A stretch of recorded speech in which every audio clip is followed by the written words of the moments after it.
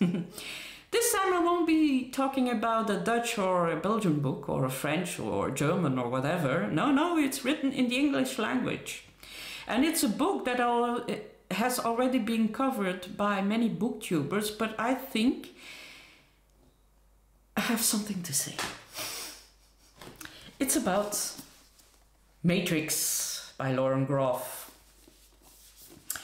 Matrix talks about, as we all know, about Marie de France, who lived in 1150 till 1215-ish. We don't really know. We don't even really know where she lived exactly. We don't even really know who she was exactly, but that doesn't matter. So, according to, well, it's a fictitious story about a true woman that actually has lived, and we know that because she has written a lot of text. So. But anyhow, according to Lauren Groff, she was very tall, very ugly, and she was too rough on the edges to be an eligible marriage victim. That's the only word I can go. I'm sorry. But hey, that's the way it is. So, she was too ugly to be married off, so they sent her away to a convent, and that convent was actually a ruin. And she was moping for a very long time, and then she put her act together, got her act together, and she started rebuilding the convent and really make it a very prosperous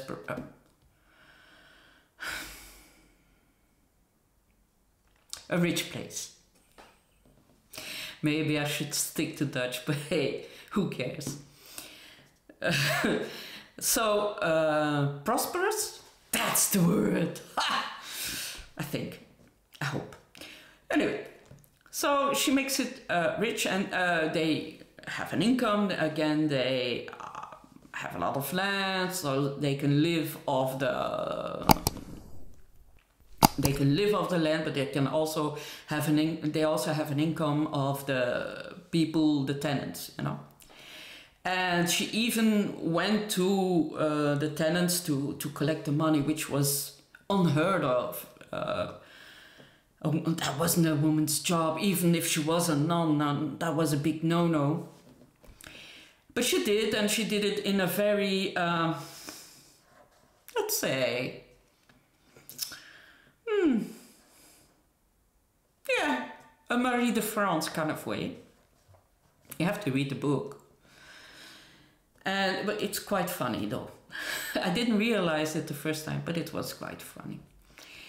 And then she starts having visions, a bit like Hildegard von Bingen. Hildegard von Bingen was her German counterpart, who is even in our parts of the world even better known than Marie de France. Hildegard was also a nun, a mystic, a scholar, and she was mostly known for her songs and her music. But Hildegard von Bingen also had visions from God, and Marie de France had those too, and Marie de France had a vision that she had to build a labyrinth around her convent. And that's a bit the story. That's the story of The Matrix. The first time I read this book, I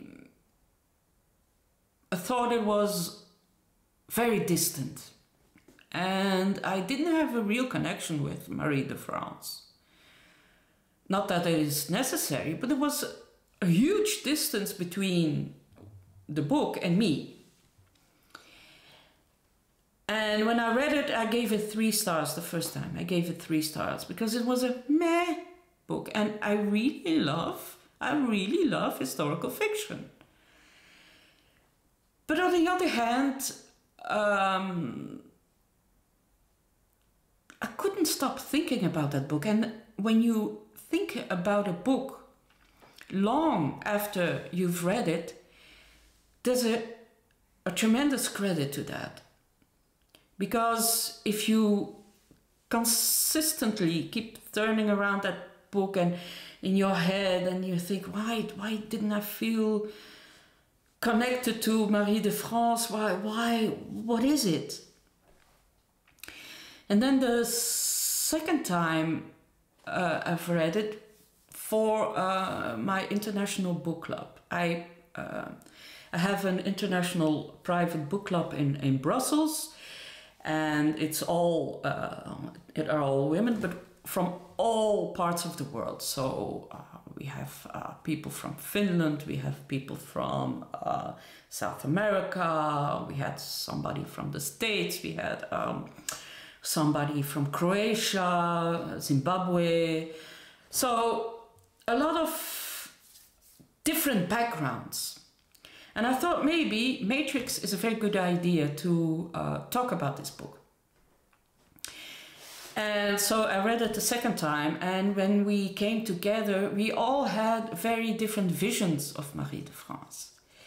And that finally opened up the book for me.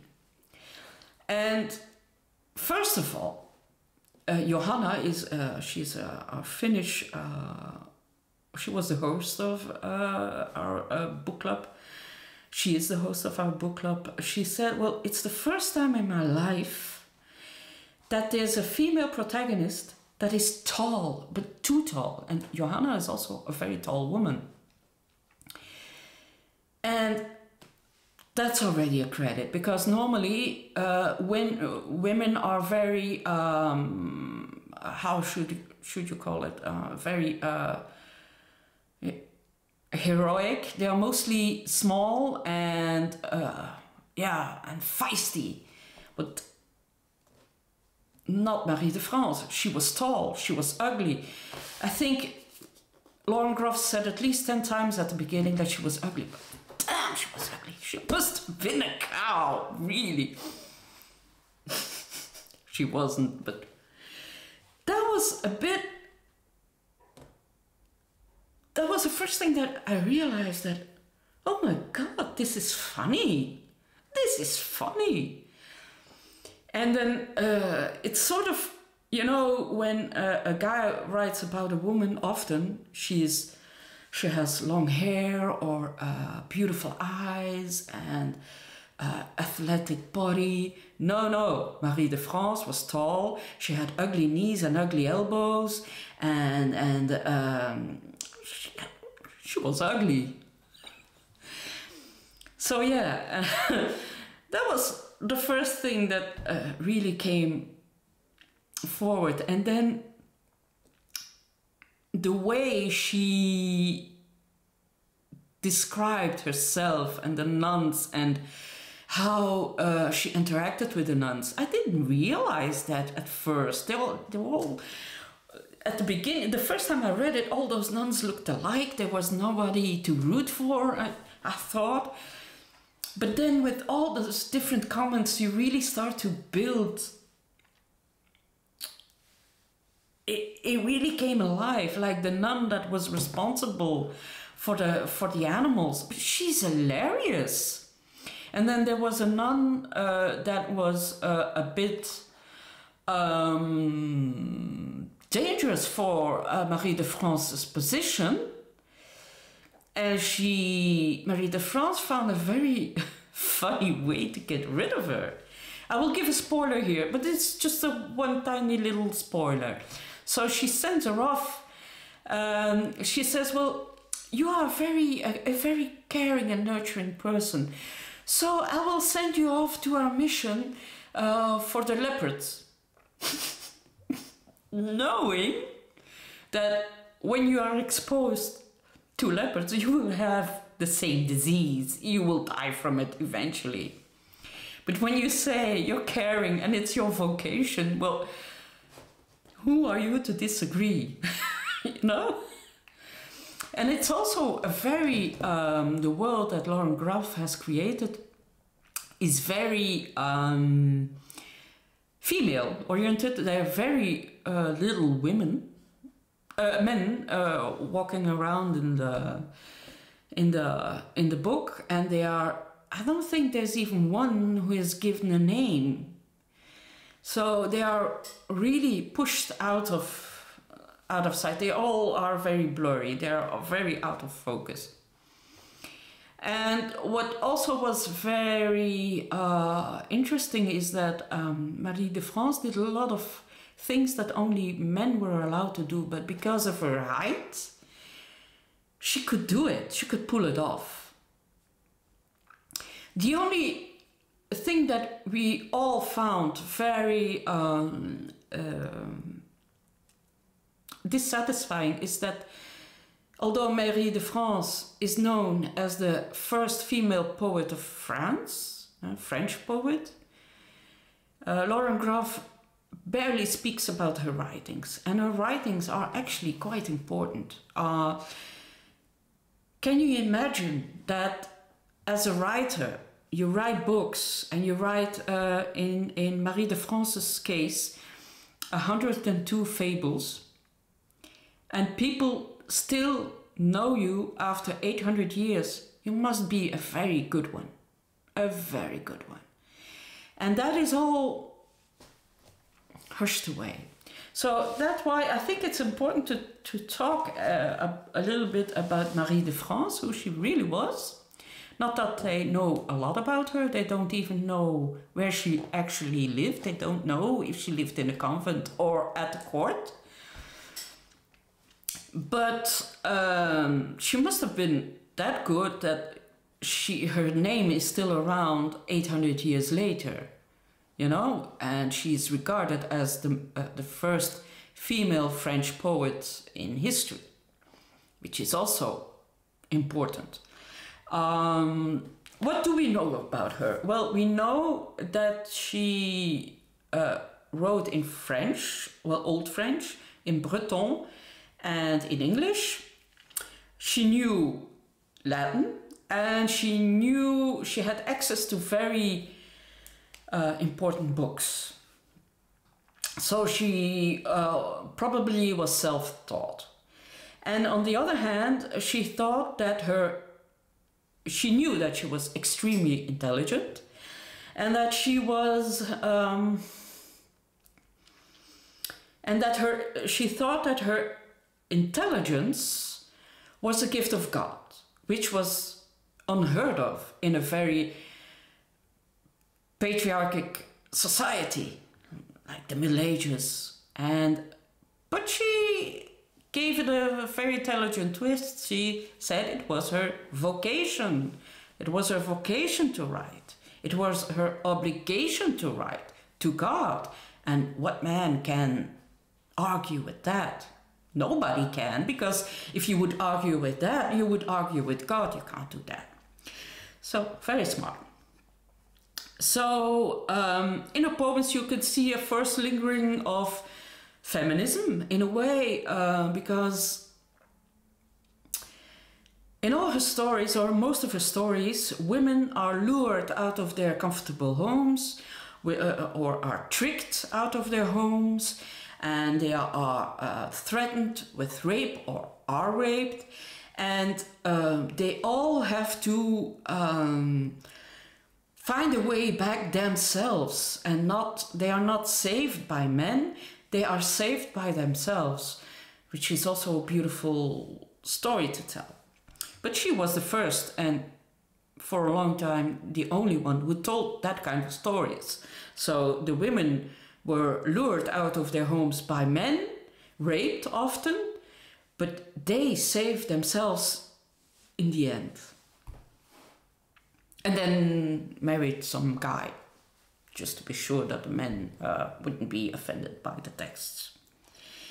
So yeah, she was a very hard worker. I've written a few things down. So the first thing she did was translating texts from Latin into French and English. And but that was a way of giving access to texts that were only giving people access to texts that were only meant for scholars and monks and people from high society. She wanted to give lower people, well, the plebs like we are, access to those texts. But then she realized, well, a lot of texts are already translated from the Latin. I will have to find a new angle to get noticed and to be remembered. So she had pride, you know, in her work, and she decided to write down oral stories, and she gave them her own twist to them. And she has written also, she did that in her fables and in her lies. Lies, what are lies? Lies are poems that are written to be sung. And she dedicated those lies to a noble king. Was that her brother, Henry II? We don't know, because she doesn't say he's a noble. She would have said, well, these songs and poems are dedicated to Henry II.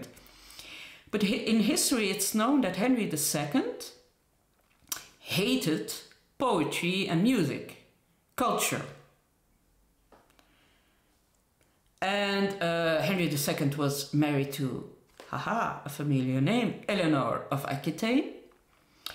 And he had 2 sons with Eleanor of Aquitaine. And Henry II also had a very open and well-known relationship with Rosamund Clifford. And it became so bad that his own 2 sons rebelled against their father to protect their mother, Eleanor of Aquitaine. That didn't work very well, and Eleanor Aquitaine was locked up for 16 years, I believe. I don't think he threw her in a dungeon. I think she was sent off to some quarters where she couldn't get out of, but we have been in that situation for 2 years, so 16 years in the same situation, being locked up in your own home, it can't be an easy thing. So yeah, that was that. So we don't really know if she meant a noble king. Well, it's dedicated to a king, but are you, Henry, my brother, are you noble? That's also a comment to him, you know? And that's about it. So she wrote those poems, and one of the poems she ends, and that's also my end note, with this text. At the conclusion of this work, which I have written and narrated in French, I shall name myself for posterity. Marie is my name, and I am from France. It may be that many writers will claim my work as their own, but I want no one else to attribute it to himself. He who let himself fall into oblivion does a poor job. Cool, huh? So she had she was very proud of her work, as she should be, but that was very rare in those, that was unheard of. She was, yeah, she was in a way, I'm watching season 2 of Gentleman Jack right now, and in a way she was the Anne Lister of her time, in a way, but at a higher court. It must have been amazing to be around her, and she really had respect for the lower class. She thought that the lower class and the peasants were trustworthy, noble, intelligent. So she really had a respect for people that didn't have the opportunity to learn to read or to write. And that is something to have respect for, that she did that. Because it's easy to hush off people that you don't know and a world that you don't know. So that was also one of the things that came out of our book club. So yeah, I would say read Matrix for a second time. If you didn't like it the first time, please do. You won't regret it. It's very well written, everybody knows that, but there's so much humor and there's so much subtext that you don't get in the first read. And with all that you know right now that really happened with Marie de France and how she thought of herself and how she respected herself and how she respected women and how she thought that women should be treated. Thumbs up. Read it the second time. Read it with the knowledge that you have now, and you will love that book even more. Bye-bye.